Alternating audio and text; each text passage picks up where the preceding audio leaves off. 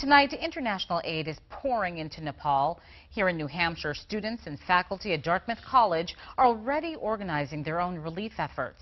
WMUR's Adam Sexton was there as they held their first meeting. He has the story from Hanover.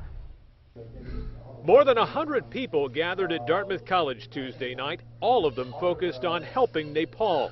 Pawan Dakal is a physics major from Kathmandu. My family is okay, parents are okay, my older brother is okay. One of his brothers reported back to him that outside the capital city, some rural communities experienced utter devastation. He found one village where only 2 houses remained.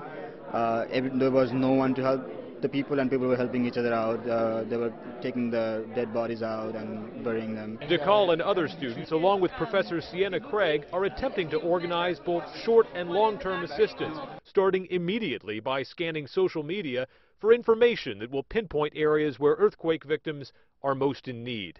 Many of you in this room have mapping or GIS expertise enough to get to work. The Dartmouth community already has quite a bit of experience with major international relief efforts following its response and ongoing activity in Haiti, which was decimated by an earthquake in 2010. There is a limited time of attention span almost of responses to these kind of disasters. Dr. Peter Wright, deeply involved in Haiti, told Dartmouth's Nepali students and other Nepalese at the meeting they will be the most effective at spreading awareness. You guys are going to sort of have to take the lead because you have the best story to tell. One of those stories comes from Dr. Bhupesh Khadka, a nephrologist at Dartmouth Hitchcock Medical Center who is from Nepal. Being a doctor, I think this is the time that I could help. Dr. Khadka will say goodbye to his wife and 2 young daughters in Lebanon and fly back home on Friday.